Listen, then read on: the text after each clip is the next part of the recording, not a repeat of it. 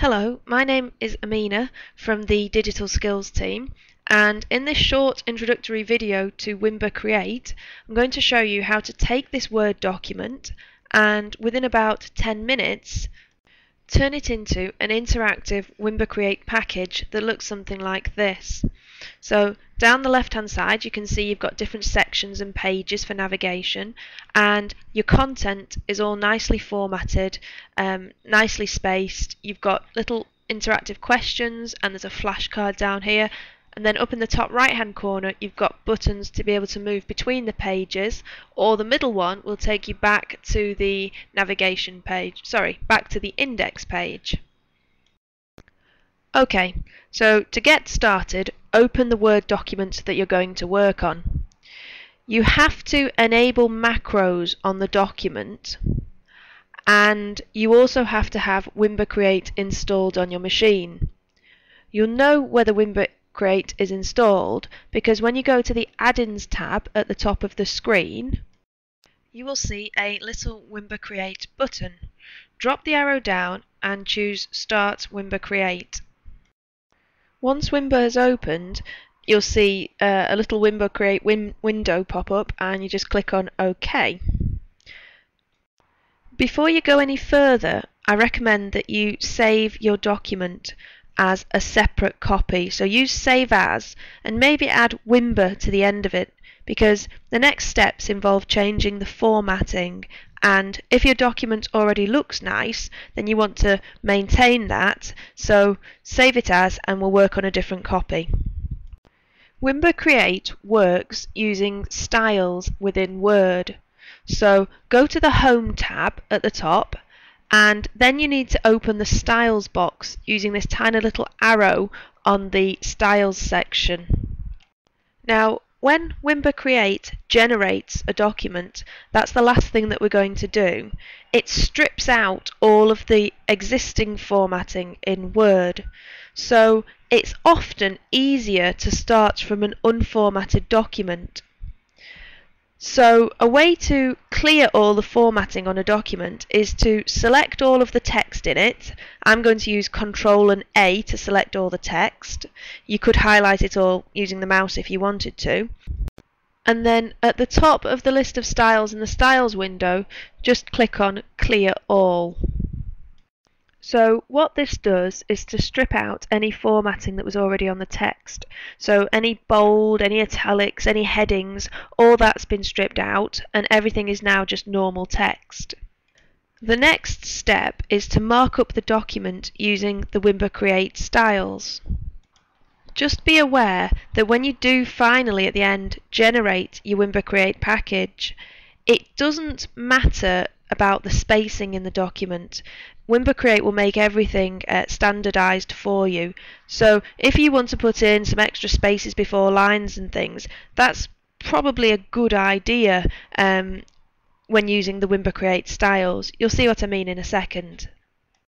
So just to have a look at a finished Wimba Create package for a second, on the menu you've got main headings. These are sections, and then underneath sections you've got pages, and in this example there's one section here and then 2 pages underneath it. So that's what we're going to start doing in the document now. So to pick out this first heading, I'd advise you to just make sure there's an empty line underneath it, just so that you don't catch more of the empty space than you need. Put your cursor anywhere on the heading. You don't have to highlight it. And then on the styles you're going to choose CG section title. So CG is left over from when Wimba Create used to be Course Genie, and section title obviously is telling Word that this is going to head up a section when you generate the package.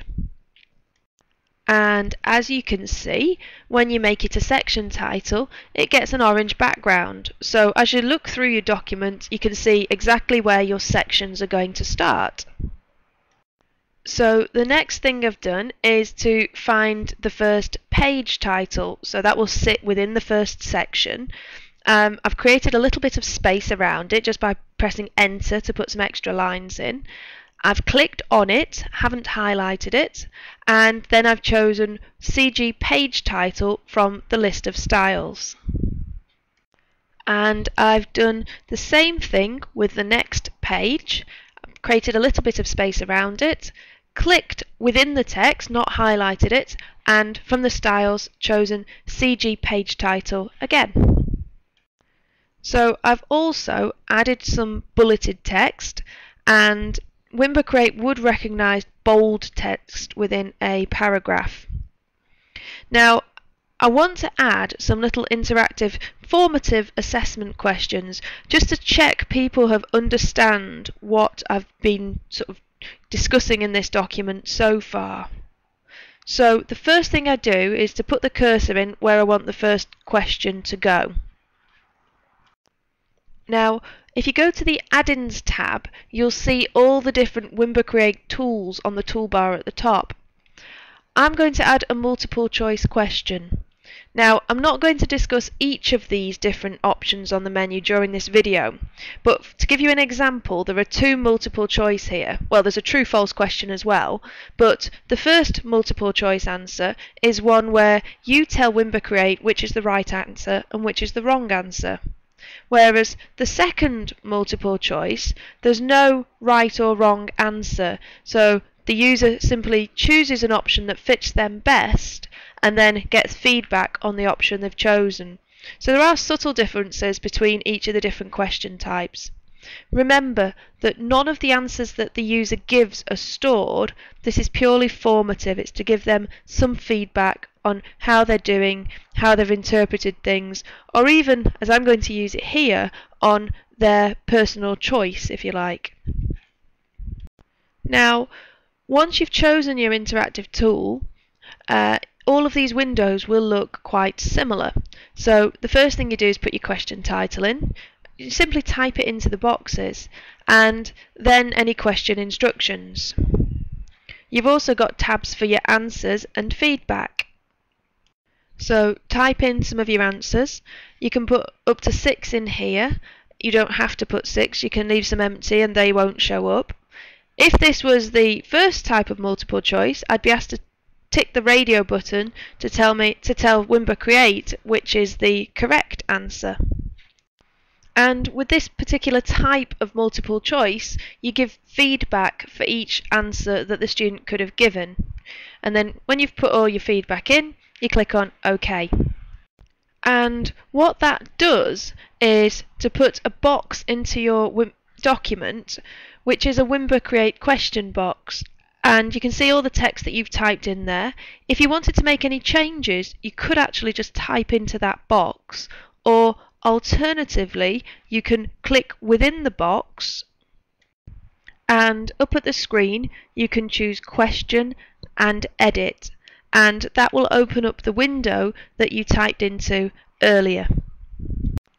Okay, so there we added a question which appears in the text. Other things that you can do.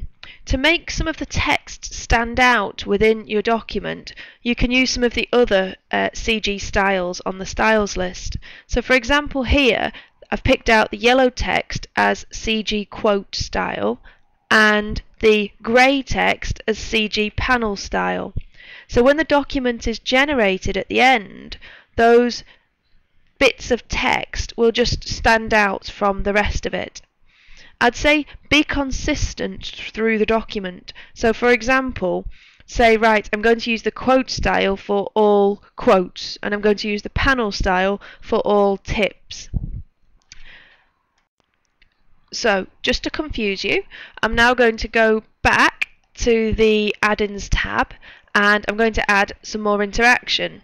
So I've created some more space in my document just underneath the question that I asked earlier, and I'm going to add a flashcard. Now this is a really nice little tool in Wimba Create. So from the Interaction tab, drop the menu down and choose Flashcard. So with the flashcard tool, the box pops into the document straight away and you can type straight into the box. So on the front, in this column, you type in what you'd like to be on the front of the card, and then the user clicks on a button, flips the card over, and you type in what you'd like to appear on the back of the card. Now, this is great because users can work through a list, they can work through all of the flip cards, and once they know a flip card, they can drop it from the list. So it's a really nice little tool. Okay, you'll notice on the document now that I've been through and added another section heading, and there's also another section heading below this as well. Now I've finished and I'm ready to start generating my document. Before you generate it, you need to think about the metadata, so the hidden information that's attached to the package when it's generated, so that if you drop it into, say, an open educational resource collection, then this is what people would be able to use to search for it. So up at the top, if you click on the Wimba Create menu and choose Metadata, you'll see the 3 metadata tabs that you need to consider. So the first thing is a title, which is going to appear at the top of the document, and a description and any keywords that you'd like to be searchable. Like I said, if you use this in some sort of open educational resources collection. It's useful to use the Life Cycle tab for version control, for marking yourself as the author, and belonging. This material belongs to the University of Salford. You can also date it as well. And then when you get to the Rights tab, you've got to consider things like copyright.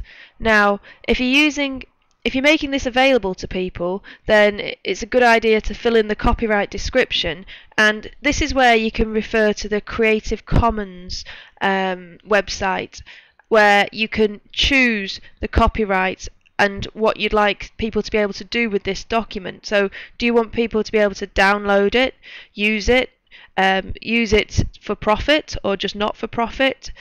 Should people be able to change it? If they change it, do they have to make their version available for other people to use? So there's a few things to think about with the copyright, but Creative Commons is the best place to start. And once you've worked through those settings and clicked on OK, you'll see a little metadata box appear at the top. Now, this is a box, unlike the question boxes. You shouldn't edit this box by typing into it directly. If you need to edit anything in the box, go back to the metadata tab that you were on earlier. The next thing you need to think about are the settings. So again, from the Wimba Create menu, this time choose Settings. So the first tab you see is the General tab. Now the page root, that's how all the files are going to be named. So you can change that to something that's right for your document. Then the footer is going to appear at the bottom the bot of every page. So you can add, copyright University of Salford, you can put the name of the document in, you can put your name in, whatever's appropriate. The scheme, there are several schemes built into Wimba Create, but in HR development we've created our own scheme which uses the university colours, the university logo, and actually just looks much nicer. So drop down the list under scheme and look for HRD. If you can't see it, contact the digital skills team and they can help add it to your list. Wimba Create does a lot for accessibility. For example, if you put a table into your document, then tell Wimba Create what are your row headings and which are your column headings using the CG styles again. Equally, if you put images in, think about putting alternative descriptions on so a screen reader can read out to somebody what the image shows. So before your document is generated, you can have Wimba Create do an accessibility check for you. On the Navigation tab, you can choose how you want your generated package to look. So an index page is a first screen that lists all your sections and all your pages. Navigation column is down the left hand side, and you can choose whether it shows your sections, just your pages, and you can choose how wide it is as well. So this depends how long your document is and how many sections and pages you've got. If there are not many pages and not many sections, you might want to show them all on the navigation column, but if it's quite a complicated one, you might just want to show the sections and then the pages expand once the user's within that section. Just remember, if you're dropping this into Blackboard, you don't want to have a really wide navigation column, because then on the screen the student will see the Blackboard navigation, then they'll see a Wimba Create navigation, and then they'll only have a small part of the screen left for the actual content. And finally, you choose what type of content package you would like Wimba to create for you. So if you're going to drop this into Blackboard, you can choose the Blackboard package, but the normal HTML pages would also work within Blackboard, and they would be a more appropriate option if you're actually going to put this onto web pages. Okay, we're getting towards the end now. You have been through the metadata and you've been through the settings for your document. You need to save it before you generate it. So save it again now, and then back on the Add-ins tab, go back to the Wimba Create menu, and this time choose Generate Course. First, before it generates, it will ask you where you'd like to save the generated package. It's probably a good idea to put it next to the Wimba document, the place where you saved the Wimba version of the Word document earlier. So, if everything's well formed, Wimba will go ahead and generate your document, and it will open up a little window that you need to close once it's done that, and there's a little tick box to preview it in a browser. If that's ticked, the next thing it's going to do is open up a web page for you to have a look at what you've done. Okay, so it's opened up for me in a web browser to view what I've done, and in this particular browser I need to enable some of the content. Browsers will differ. So in this version of Internet Explorer, I just click on the flashing bar and allow the blocked content. So this is the package that I've created. At the top you can see the title that I put into the metadata box, and this is my index page, which has got the sections and the pages that I put into the document before in. And I can click on any of these to move straight to that section or page. So you can see I'm in one of the pages now, and at the top I've got navigation buttons to the right, to the left, and that's backwards and forwards, and the middle button moves me back to the navigation to the index page. And then I've also, this is the page I've got the questions on, so there's the question, the multiple choice, and below that is the flashcard. Now, what will often happen at this point as you go through is that you'll notice things you think, oh, I wish I'd made that a page, or I wish I'd made that bold, or that question's got a typo in it. It's not unusual to have to go back to the Wimba Create document and edit it. If you're going to do that, I would recommend that you delete the packages that it generated for you. So go back and delete the folder or the zip folder it generated for you, and go back to the Word document, make any changes, and then generate again. That just helps you with version control. Otherwise, if you don't delete things, it can get a little bit hard to manage.